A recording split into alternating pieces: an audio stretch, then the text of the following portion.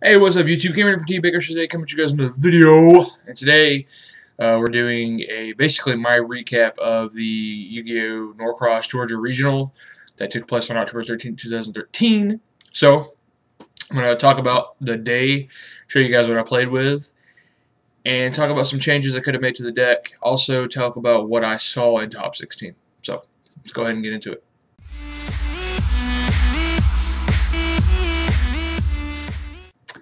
So, the regional, there's a lot of things I can say about this regional. It's probably one of the most unorganized regionals I've been to in a long time. And it was easy things to fix, too. It wasn't like things that were impossible. First off, if you guys watched the previous video where I talked about Team Bakersfield was going to be at the regional, you heard me talk about how the card shop, or Konami had people from the card shop walking around with cell binders trying to sell people cards to get them caught, to get them kicked out of the venue. They also had random bags placed around the venue to where even if you touched them, you were to be kicked out of the building, regardless of what your intentions were. I guess because you can't prove what someone's going to do when they pick up a random bag in the place. Although I like to see the good in people, so I was to assume that if someone would pick up the bag, they were going to take it to a judge. However, there were still things being stolen at the regional. They made several announcements how people needed to watch their stuff because people were stealing it. So clearly, what they were doing was not working. The vendors were the card shop that was hosting was Galactic Quest. Now I understand that you can't compete with eBay. I fully understand that card shops cannot compete with eBay. That's completely understandable. But however, you can at least sell your cards for reasonable prices. They were like overpricing most of their cards. Like they had, I believe, Medolce Imagineline was like an $18 card. Who the hell wants to spend $18 on a Medolce Imagineline? And if you were selling it, they were only giving you like $5. They were selling their big eyes for like $85 and then buying them for $35. It was just like ridiculous prices. They weren't selling a lot of cards all day. They were mostly buying all day. No one would buy cards from them. It was I think I bought one card, and usually I buy 4 to 5 cards from vendors at events, and I bought one card, and that was an HTS Behemoth. And I probably could have picked it up for a lot easier off of someone else, but I wanted to go ahead and buy it to prevent the hassle. I bought it for $4. The card goes, from what I've seen, for about 1 to 3. So I spent maybe $1 more than I should have, but compared to the other stuff, they were doing some pretty good things with their. At the beginning of the day, they were selling their Joey's Worlds for $30. Same as that price anywhere else. But I noticed they dropped it down to $20 as the event went on. I didn't buy one, but I knew people that were buying them. The venue capped out at about 427 players, I think. It was something like that. It was the largest regional for Georgia we've had in a long time. And it was just extremely unorganized.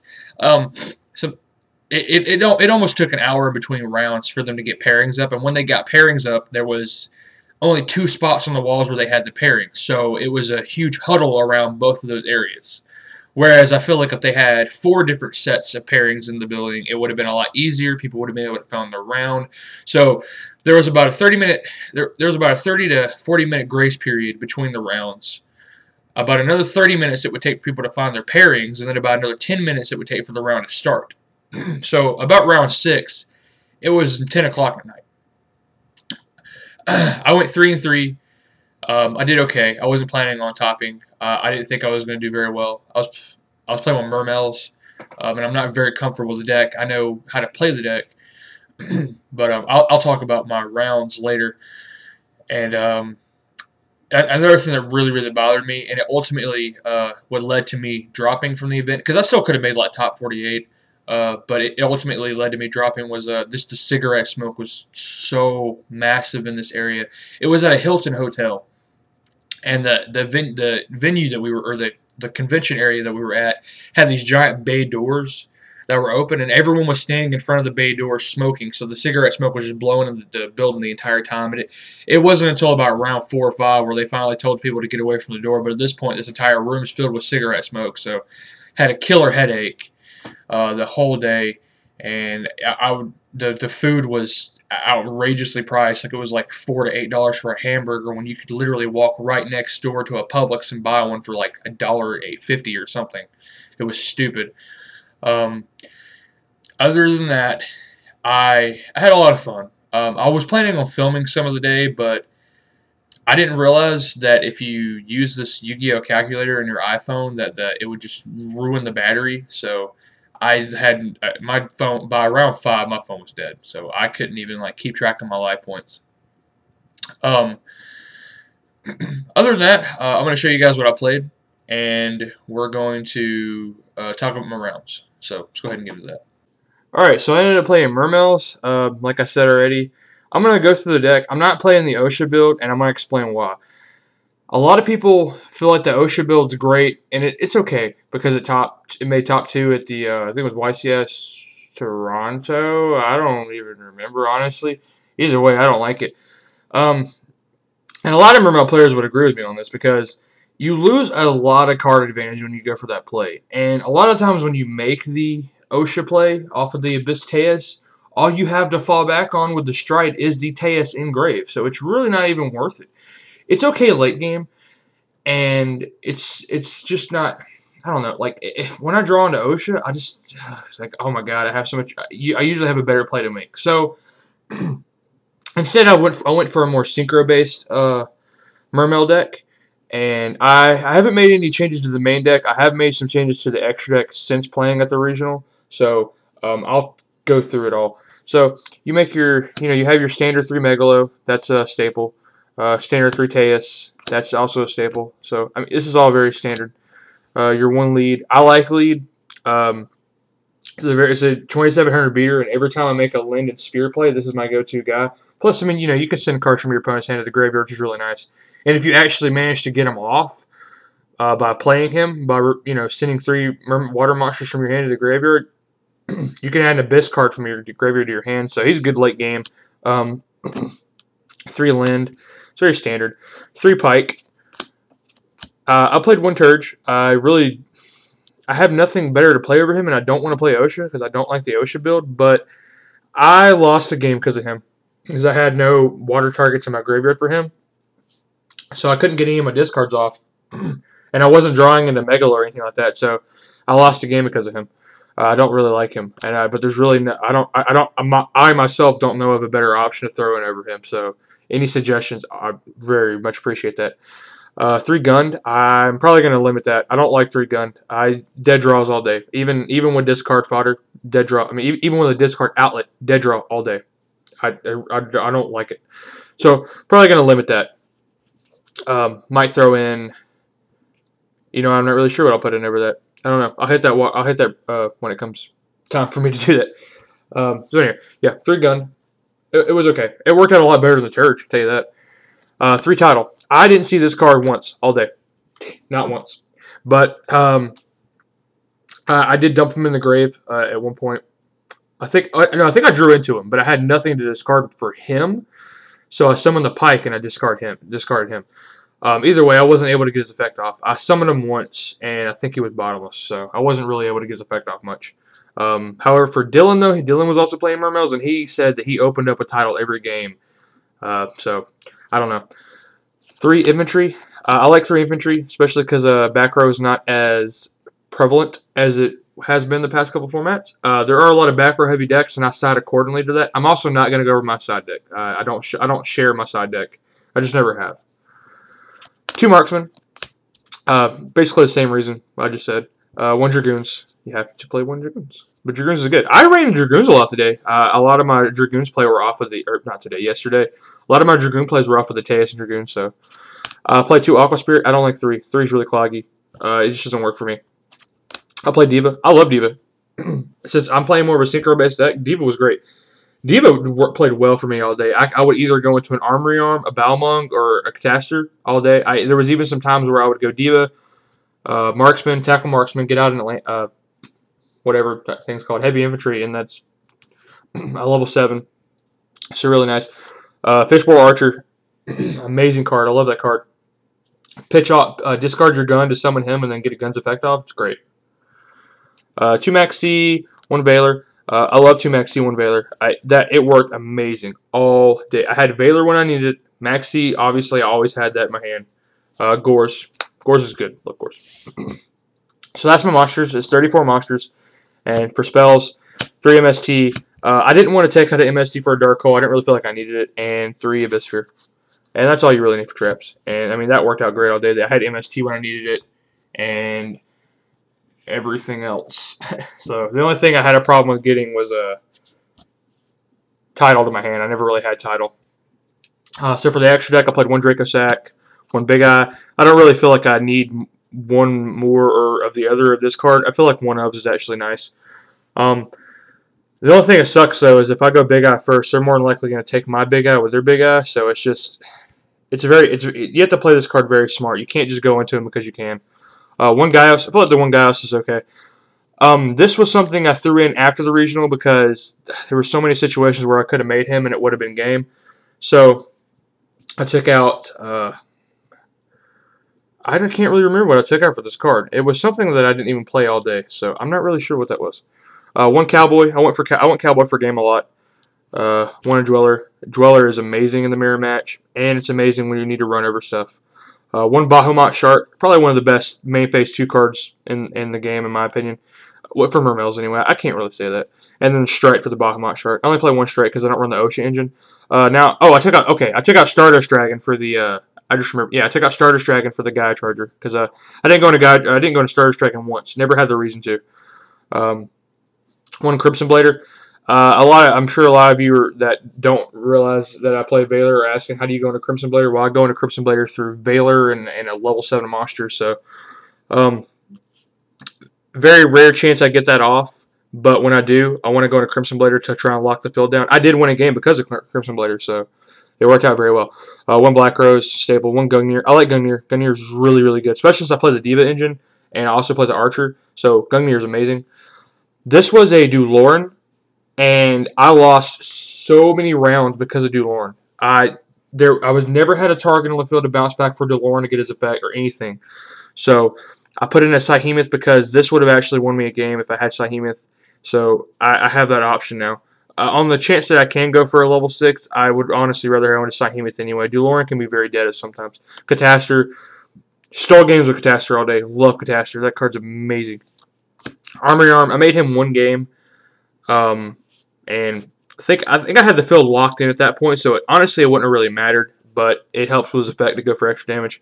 And I play a Balmong, because I will say this, I side deck Devastation Viruses, and Balmong is a good 2100 beater, and it's just an easy card to get on the field to put pressure on the board early with Diva, so it helps out a lot. I went to him a lot, actually no I didn't.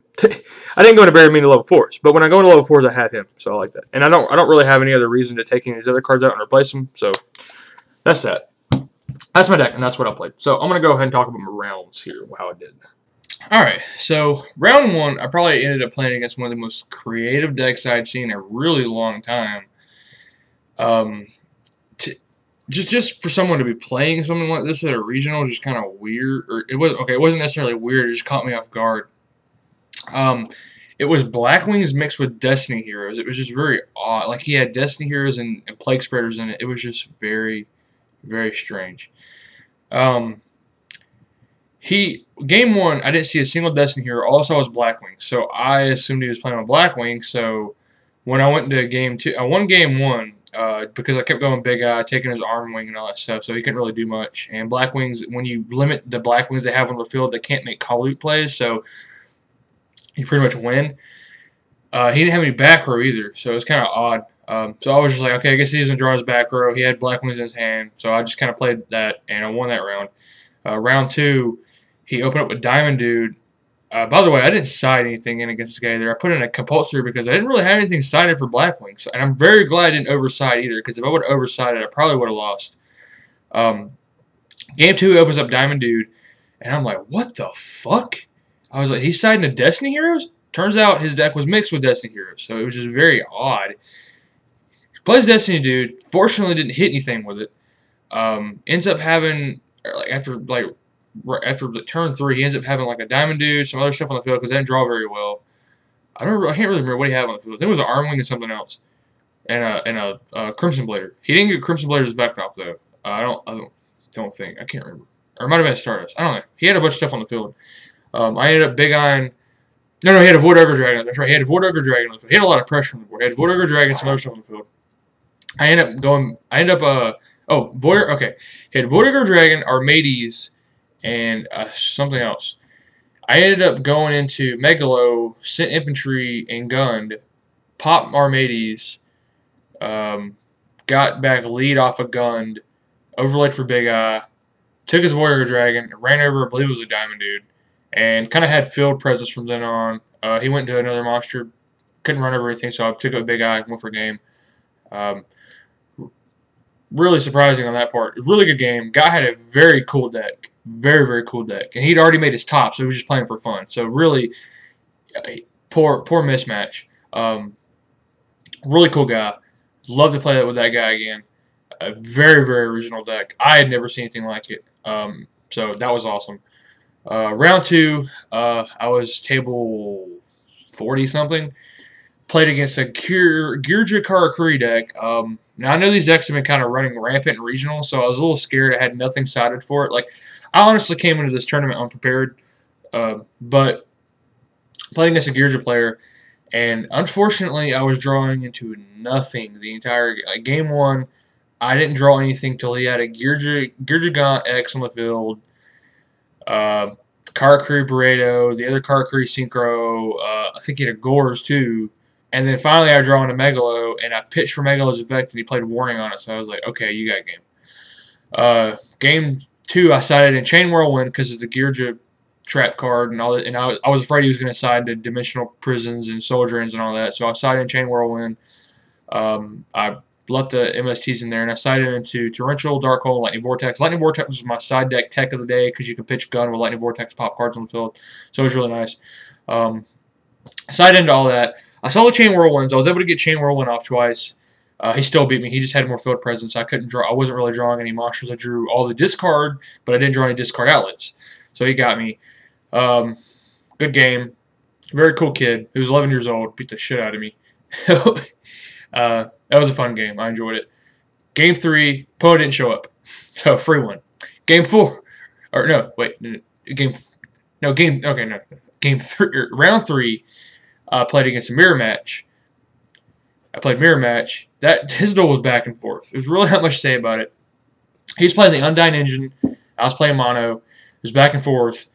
And eventually he just had more advantage over me at the end of the game. I went from having a Draco Sack, 2 tokens, Megalo, and a Pike to having nothing on the field, him having a Tidal and something else on the field, and it was a really good game. He won that game. I had a lot of fun with that guy. Probably one of the best Mermail players I've ever played against in my life. Very, very fun round. Even though I lost, I don't care. It was very enjoyable. Round 4, opponent didn't show up. Free win. Round 5, opponent didn't show up. Free win. Round 6, playing against Frog Monarchs. Wasn't getting any kind of advantage. He just kept bouncing my monsters back with Ryza. Lost one round because of Turge. And round 2, really wasn't seeing anything. He banished my title or banished my Lind with Caius. Couldn't do much. So after that, I dropped. Had a killer headache. It was really fun though. I had a really fun playing. Got to hang out with my friends. Just it was a very unorganized tournament. Very unimpressed with the way they handled some situations in the tournament. Honestly, wouldn't never go to Galactic Quest's card shop. Whenever they were selling cards to people, they were treating them very unfairly. They were lowballing them as low as they can get. Like, and I understand they have to make a profit, but asking for like 35 for a Big Eye, that's a little ridiculous. But I mean, people were selling it to them too, so that was their own stupidity. So I can't really say much about that. But I would never go to one of Galactic Quest's card shops. I just do not like the way they handled their customers. I felt like they were very unfair to people. They had smirks on their face the entire time they were selling you stuff and buying stuff from you. Just very ignorant.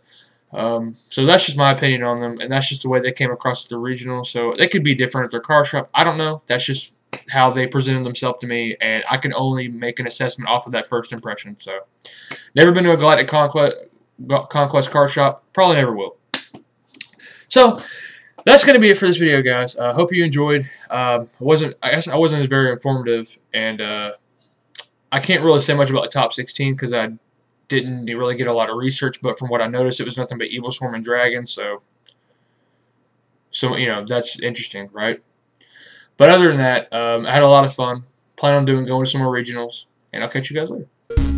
Hey guys, thanks for watching. If you liked the video, you should subscribe to hang out with us more. Rate our video. Alright, fucking listen to this. Okay!